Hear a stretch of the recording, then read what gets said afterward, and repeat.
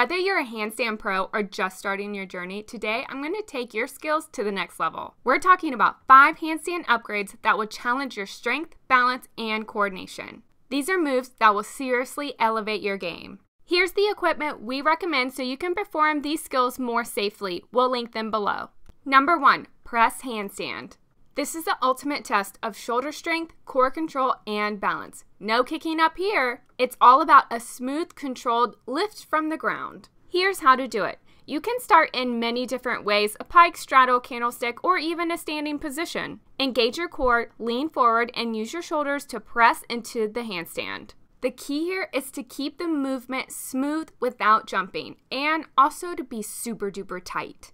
Quick tips: strengthen your shoulders and core. Practice weight shifting, and the value part for a press handstand is an A. The next one is a handstand pirouette. This move adds a dynamic twist to your handstand, literally. From your solid handstand position, you're going to shift your weight onto one hand, twist your body, and then switch to the other hand as you rotate. The key is to keep your shoulders over your hands while turning.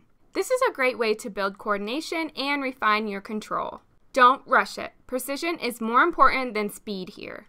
Quick tips: train handstand holds for stability. Practice a quarter turn before the full rotation. And a 1-1 turn value part is an A, and a 1.5 turn value part is a B. Number 3, back extension roll with a pirouette. Now we're getting fancy. The back extension roll with a full or half pirouette is a gymnast's favorite. It combines momentum, flexibility, and balance in one smooth motion. Starting from a standing position, roll back into a back extension, hit a vertical handstand, and as you reach full extension, perform a smooth pirouette. The tricky part is maintaining your balance. Quick tips: practice a back extension roll separately before adding in the pirouette. A half turn pirouette is an A, and a full turn pirouette is a B. This one's definitely hard to master, so just be patient, consistent, and you'll nail it. On to the next one, press handstand with 1.5 turn. So now we're just going to take our press handstand and our handstand pirouette and we're going to mush them together. So first, you have to start with a clean press handstand. Once you're stable, begin your controlled turn. Shift your weight between your hands, turning slowly and smoothly. You'll need patience and precision to get this one down.